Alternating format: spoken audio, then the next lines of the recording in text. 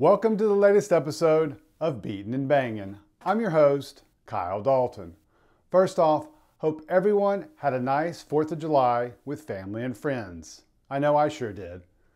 And secondly, wow, what a weekend in Chicago. In this video, I'm going to talk about it and take you behind the scenes of what I experienced this past weekend in the Windy City. That includes exclusive post-race interviews with Joey Logano, Ryan Blaney, and NASCAR President Steve Phelps. Let's go back to a week ago today and Wednesday when I first arrived. It just so happens that I arrived with my family in the middle of downtown at the exact same time as the NASCAR haulers, but it wasn't quite time for work yet. The first couple of days there were relaxing and enjoyable, except for the part that Chicago was classified as the unhealthiest city for air quality on the entire planet due to smoke from the Canadian wildfires. That didn't put a damper on attending a Cubs game at Wrigley Field, but it sure made for an interesting picture. And no, that's not a filter. That's the actual smoke. It did cause problems when trying to do one of the many touristy things and trying to check out the city from one of the skyscrapers. This was the 360 observation deck. Still amazing to be so high up, but the view obviously was not the best. After being a tourist one more day and viewing the city on a boat tour, it was time to go to work on Friday. Well, sort of.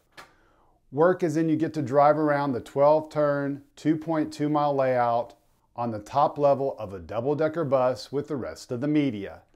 Check out the video I created going through all the turns. Saturday was a big day with the first on-track action, excluding our record-setting bus run the day before, with practice and qualifying for both Xfinity and Cup cars. And I have to say, it was pretty damn cool walking around the track for the first time and seeing and hearing cars ripping through the streets of downtown Chicago.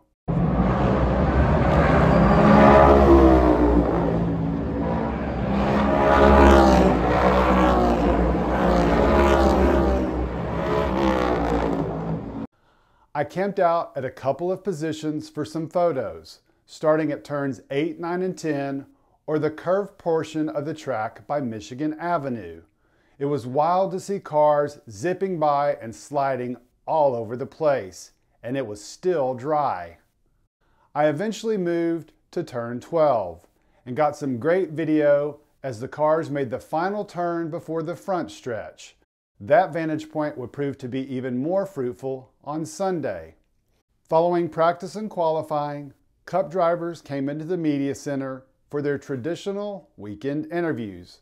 More from that session in later videos. A short time later, Xfinity Series pole sitter Cole Custer led the field to green and led every lap in the first stage. Then, Mother Nature introduced herself for what turned out to be a long and unwelcome stay. It started with a lightning delay that eventually forced NASCAR officials to postpone the race until Sunday morning. While no NASCAR action happened, apparently a local Chicagoan decided to have some fun on the track Saturday night, somehow managing to get on the track and test out the street circuit. When officials, teams, drivers, and fans woke up Sunday morning, the lightning was gone. Unfortunately, it had been replaced by a heavy rain. At 10:15 a.m., the National Weather Service issued a flash flood warning for the city of Chicago and said it was a life-threatening situation. The governing body was put in the unenviable position of delaying the Xfinity race yet again. Drivers eventually strapped into their rain-soaked cars but never turned an official lap. Just before 1 p.m., and with no end to the rain in sight, NASCAR made the unprecedented move and declared Cole Custer the winner via a statement. With the Xfinity race over, NASCAR officials focused on the Cup Series main event. But the rains continued and even intensified. Incredibly, Chicago received a record amount of rainfall for the day, with some areas in the downtown area reporting up to 9 inches. The The races weren't the only things affected by the conditions, as the city shut down numerous train lines and closed some expressways. With the rain unrelenting, NASCAR officials called an audible for the pre-race ceremonies and held them inside the media center. Reporters from around the world stopped what they were doing and stood when the gathered choir started singing the national anthem. But it was just the rehearsal. NBC carried the invocation and national anthem from the media center just 10 minutes later. Chicago Bears quarterback Justin Fields, who was the Grand Marshal, also showed up in the media center, prepared to give the command. But his duties would have to wait as the rains continued. Over an hour later, with the rain almost gone and track conditions suitable for racing, Fields returned to the media center and gave the command. What's up, Chicago? Drivers, start your engines. If I'm being completely honest, it was a 1 out of 5 stars because of his lack of enthusiasm. After all the delays, pole sitter Denny Hamlin finally led the field to green in a single file start and crossed the finish line at 5:37 p.m. His lead didn't last a lap, and interestingly, that wasn't even the top story from the opening trip around the 12-turn circuit. Multiple mishaps were, including Eric Almirola spinning in turn 5, and just seconds later, Eric Jones locking up his brakes and escorting Brad Keselowski and Legacy Motor Club teammate Noah Gragson with him into the wall of tires in turn 6. And that was just lap 1. Hamlin got into the tires on lap 2 in turn 2.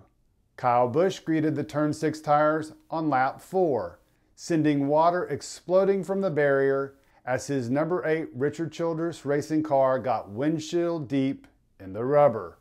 Wet conditions remained on certain portions of the track throughout the race, and along with the changing concrete asphalt surface and bumps on the heavily trafficked roads, proved problematic for the drivers and entertaining for the fans, who, to their credit, turned out in force after enduring so many obstacles. The biggest crash came early in stage 3, when William Byron got hung up in the tires at turn 11. Kevin Harvick tried to avoid the HMS car and spun, and the stack-up began. While there were 14 cars in the initial pileup, at one point there were 23 cars stopped at the turn, and as one local person noted in the media center, it was an official Chicago race with a massive traffic jam.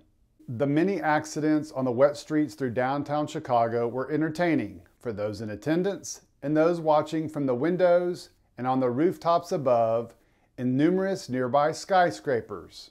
This historic day for NASCAR was made even more historic when New Zealander Shane van Gisbergen became the first driver in NASCAR's modern era and first since Johnny Rutherford did it in 1960 to win his debut Cup Series race.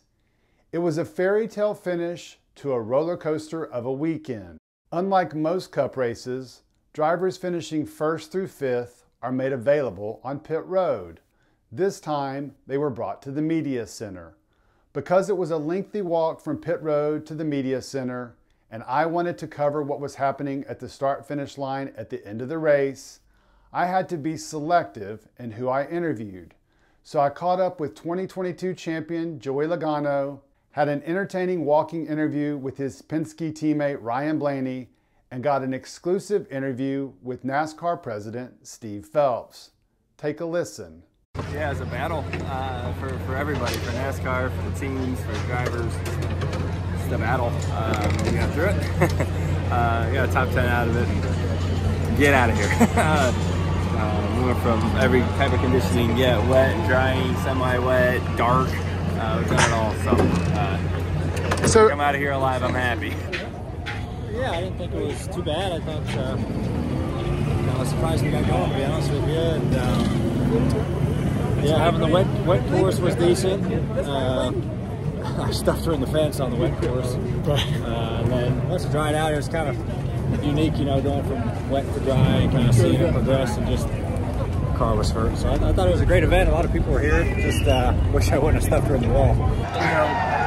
I don't think I ever felt more welcome in a city than what we felt here in Chicago. I mean, it's just the city opened its arms to us and embraced us. It was awesome. And despite 5 inches of rain or 6 inches of rain, just incredible. It was an absolutely incredible weekend for NASCAR, and you could feel the positive vibes as fans walked through the streets of Chicago after the race. Even with all of the challenges, the governing body made it work and showed that the sport, which is known for racing on ovals, can produce quality racing, making right and left turns through the streets of a major city. Looking back over the last several months, there was a lot of uncertainty by many in the industry coming into the Chicago race. That uncertainty was still present well into Sunday afternoon, with the weather wreaking havoc on the schedule. But just 75 laps and almost 3 hours later, on Sunday evening, everyone there realized they had just witnessed a piece of history and were a part of a moment that will undoubtedly go down as one of the highlights in the sport's 75-year history. And finally, one last piece of business. I want to congratulate our winner, Dell1195, for his fan submission question. He's the winner of a great NASCAR edition of Farkle. Stay tuned because we'll have more giveaways like this in the future. All right, guys, that's a wrap on Chicago. Let me know what you thought about the race. Did you enjoy it? What could be improved? Do you want to take it to different cities in the future? Let me know in the comments section. And as always, thanks again for checking out the channel. If you liked what you saw, please tell your fellow NASCAR buddies about what we're doing here at Beatin' and Bangin'.